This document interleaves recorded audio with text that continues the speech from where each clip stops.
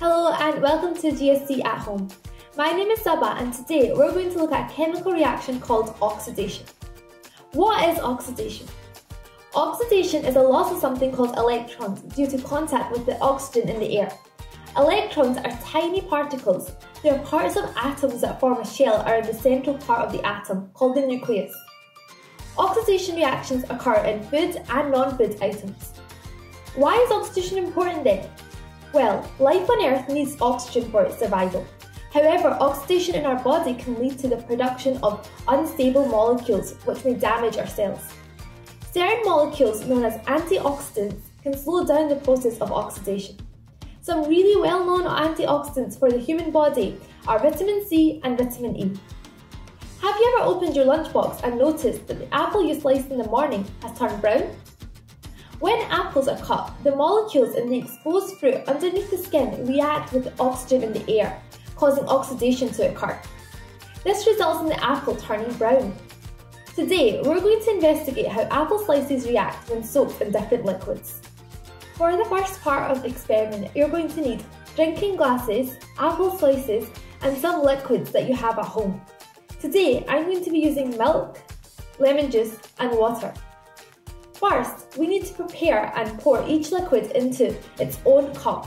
You can also do this in separate bowls or Ziploc bags as well. Make sure to use the same volume of liquid. Now, place an apple slice into each liquid. Being careful to make sure that the apple is fully covered. After half an hour, we will remove these apple slices from the liquids. What do you think will happen to the apples in the meantime? For this part of the experiment, we're going to need a plate, a fork, kitchen roll, a pen and paper to make some labels.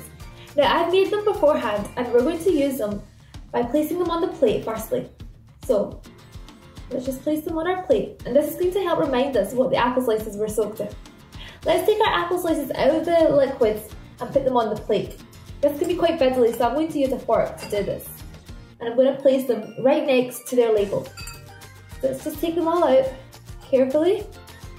And the last one now, take it out and put it on the plate. Make sure that they're right on top of their labels.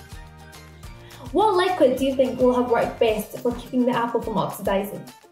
Why do you think that is? After about 6 minutes, we'll have another look at our plate and we'll see what apple slices have oxidized. Which of the apple slices is the least brown? Let's have a look. It's the one soaked in lemon juice. That's because lemon juice contains an acid called ascorbic acid, also known as vitamin C, which will react with the oxygen before the oxygen can react with the apple slice.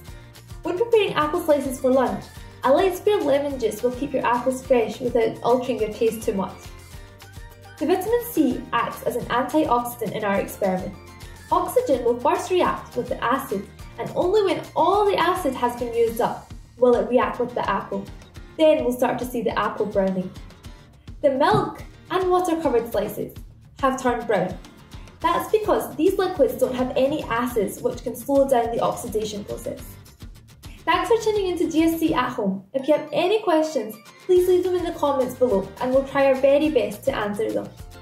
You can also try this experiment with other liquids and over a longer period of time and investigate what happens.